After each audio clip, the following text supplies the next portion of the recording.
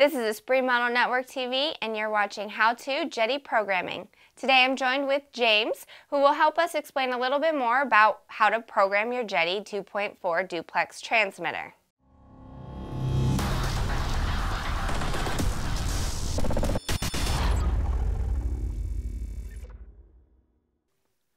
Hey guys, James with Jeti USA. I wanted to get with you today and talk to you a little bit about how to program your Jeti Mezon or Mezon Lite ESC. We get a lot of questions, a lot of email, a lot of phone calls about how to program it and what to program. So we want to kind of go through what you're going to need to know before you get started, how to do the programming. We're going to cover both the Jeti box programming like you see here on the screen, and we're going to take a break a little bit in, switch to the Jeti transmitter and receiver, and show you how to program on the transmitter. We'll also show you the difference between the Mezon and the Mezon Lite series ESCs.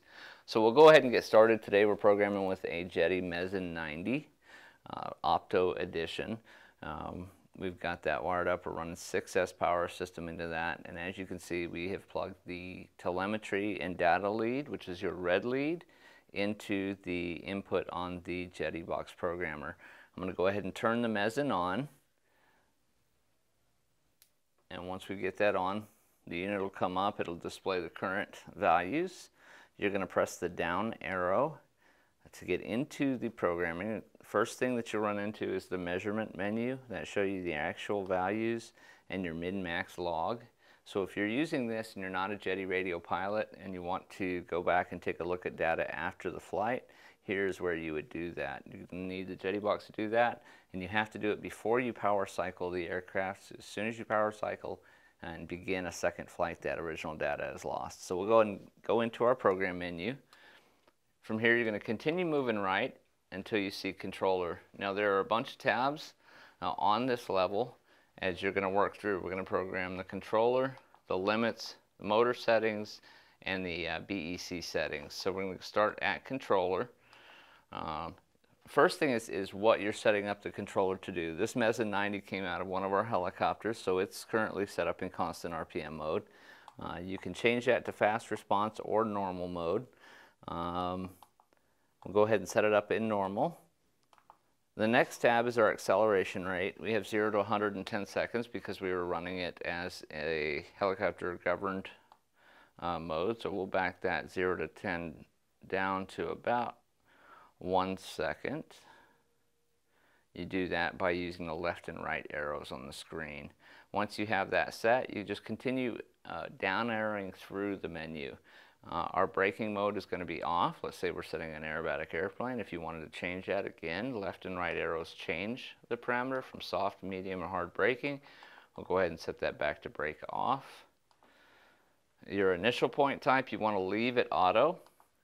The end point, you want to leave at 1.9. And your auto inclusion endpoint, you want to leave that at from 1.9 milliseconds. You don't want to change those.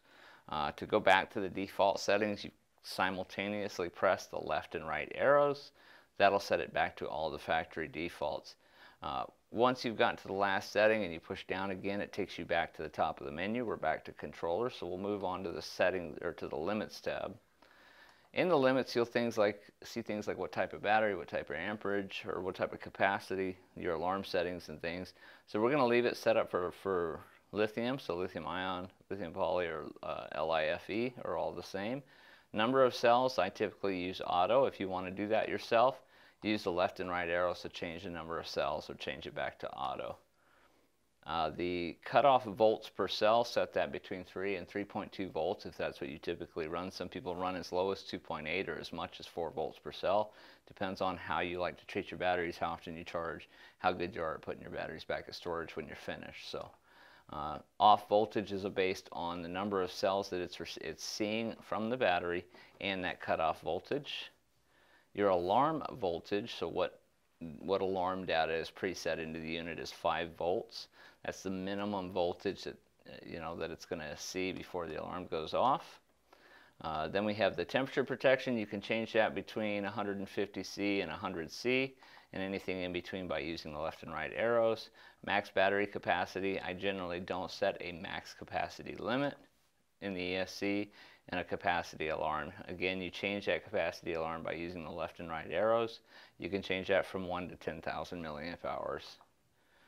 Max battery current, I have that set at the preset 120 amperes. You can raise that to no limit. I generally won't do that because then there's no cutoff. I'll typically set it to 120% or 110%, 115% of what the unit's rated for. Cutoff type is slow down. That's what I like to use. If you want to change that, you can use the left and right arrows to change it. And our next thing that we're going to run into here is takes us back to the top for limits. When you get into the motor, here's where you're going to have to have done some homework, or you're going to need a computer handy, because it is going to ask you motor direction. You may have to go back in and change unless you know that you've done it backwards. You need to change the rotation. The PWM frequency, you can change that between 8 and 16 kilohertz. The start power is auto plus, so we typically leave that auto plus 0. The timing, you're going to need to know from your motor manufacturer, so you're going to need to look that up on a PC to get that information. And the number of motor poles as well, you're going to need from the motor manufacturer. So look those up either ahead of time or have your PC ready or a laptop ready so you can look those up while you're doing your programming. This will allow you to set a gear ratio. Again, this was used in a helicopter, so we had a 1 to a number gear ratio.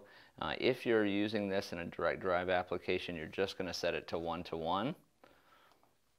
And that's the end of the motor settings. And of course, with the BEC settings, when you go down into it, it just sets the BEC voltage, which will run from 5 volts up to 8.4 volts.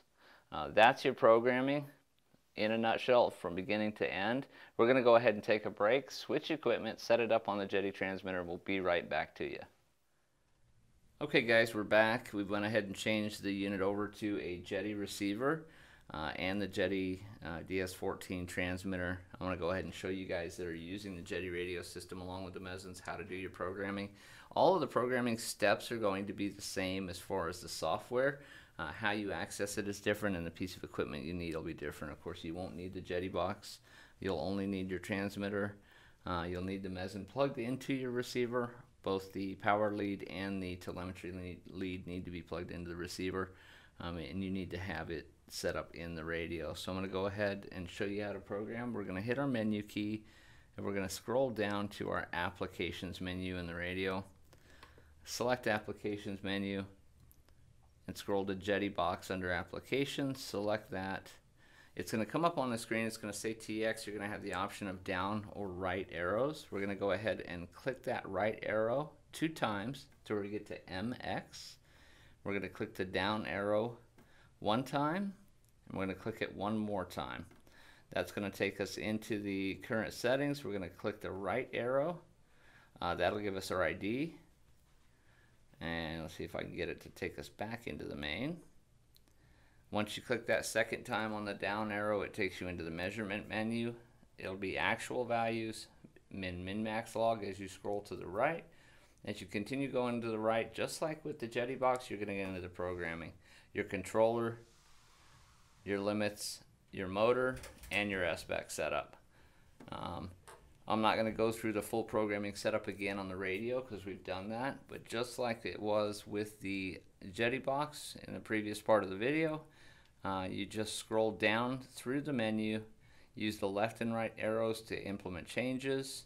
When you're finished, you can scroll all the way through till you get to the top level of that category, or you can go ahead and just hold the up arrow.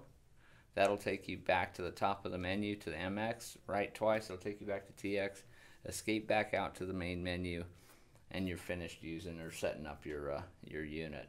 I'm going to go ahead and show you real quickly a couple of the differences between the 2 types of Mezon controller. Remember, we have a Mezon Lite and a Mezon RPM. The standard Mezon or Mezon RPM has a much larger heat sink. That particular unit has a larger heat sink, and it actually has a couple of cables that you're going to have to get to know. The red is your telemetry lead. It's a standard lead that we've used throughout this video, and it's the lead that you would plug into your EXT port or into your expander if you're using the telemetry. You have the standard lead, which is what carries your throttle signal and carries the power from the back to the receiver. And the third lead is a 2-wire lead that you'll see here. It's the same JR plug. Instead of 3 cables, it's 2. That is the RPM output.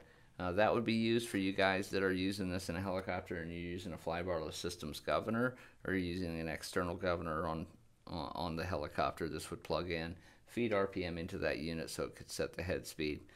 That's only featured on the standard Mezon. It'll be indicated on the individual unit by the word RPM in the description.